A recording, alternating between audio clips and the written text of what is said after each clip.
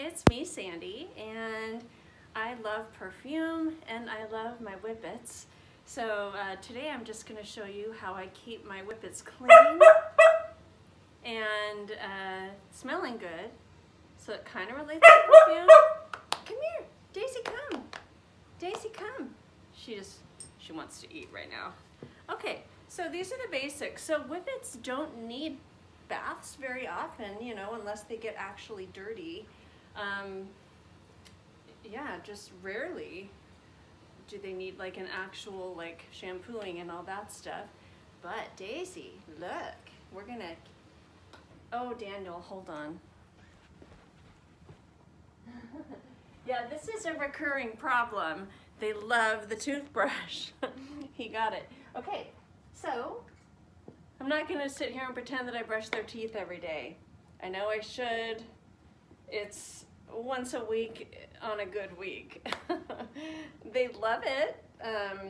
We don't get a whole lot of toothbrushing done. They ate the toothpaste tube. That's why I squeezed what was left into this little Tupperware here. So I just get some of the toothpaste, which is, you know, obviously digestible for puppies. Yes, we're gonna brush your teeth. Oh, what a good boy. Oh my goodness. You're so good. You are, yes. Try not to make it too traumatic, you know.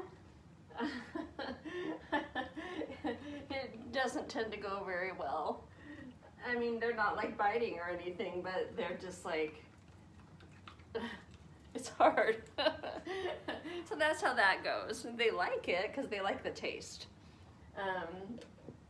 Okay, so then, you know, like I said, I just do that now and then. Oh dear, she's gonna hump him.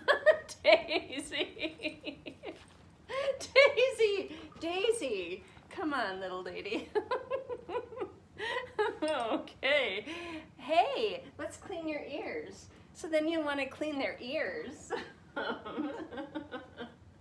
Just turning into a porno.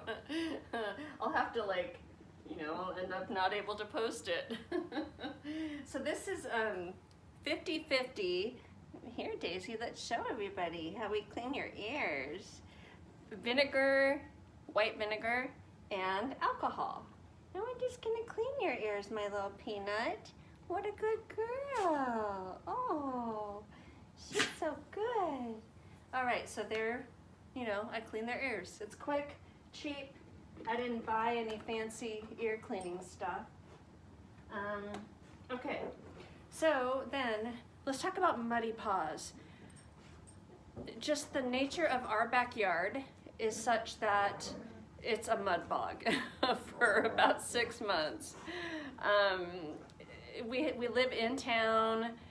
We have like a regular sized backyard. We take them on long walks and they get to run loose in certain locations, but you know, their backyard space is pretty small. I mean, they can run around kind of in circles, but those circles destroy the grass and they get real muddy feet. So my husband will pick each dog up and put them in the laundry sink, and we installed like a pull-out hose on the laundry sink and he just does their feet that way.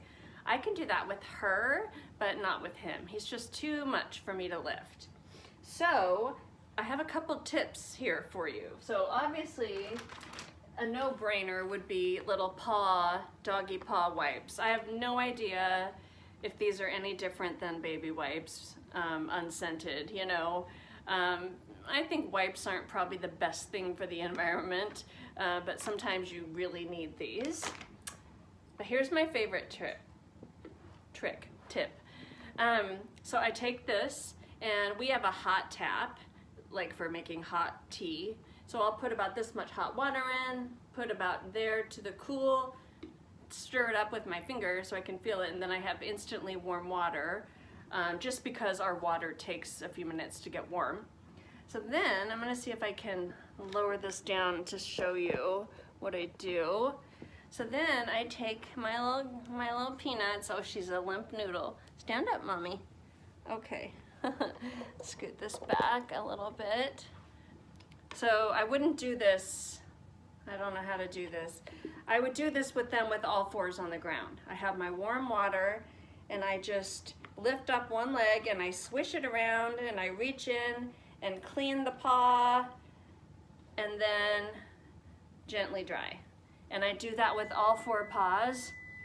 That works really well. It gets it really as clean as if I had lifted them into the sink. So that's my favorite back-saving muddy paw trick.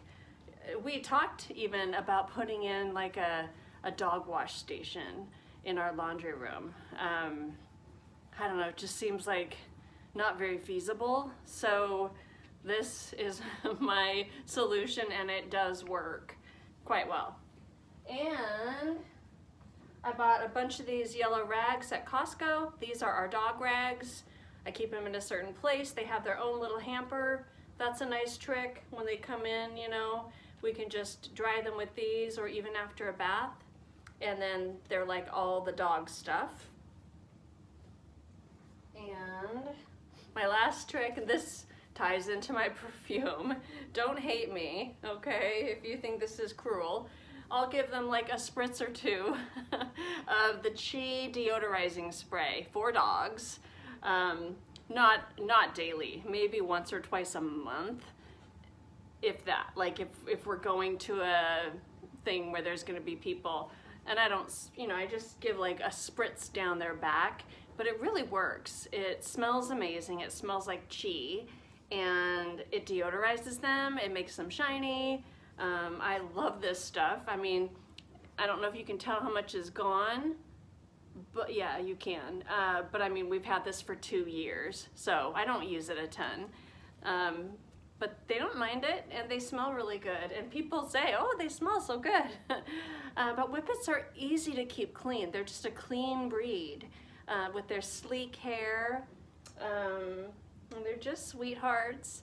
So I just thought it would be fun to show you my little cleaning routine that we go through. Most of the time. We had a brush. It was one of those, it's like a glove you put on and it had rubbery nubs. You brush it, oh, they would line up for that. They love that, and then they ate it. That's kind of like the story of my life.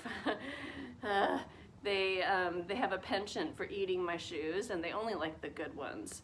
So last night, actually, I lost my last pair of Danskos.